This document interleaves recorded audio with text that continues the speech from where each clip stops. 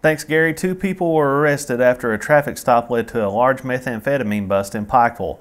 According to court documents, 42-year-old Karen Spears, also known as Karen Wallace of Pikeville, and 28-year-old Christopher Wireman of Gunlock were arrested at Fife Fork in Pikeville earlier this week.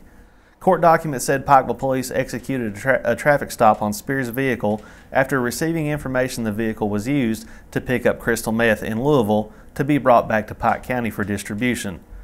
Court documents said a search of the vehicle yielded the discovery of 56 grams of crystal meth, along with other drugs, including ecstasy. Spears was charged with first-degree trafficking in a controlled substance and other drug charges, while Wireman was charged with second-offense trafficking in a controlled substance in the first degree, carrying a concealed deadly weapon, and other drug charges. Both remain lodged in the Pike County Detention Center. Gary.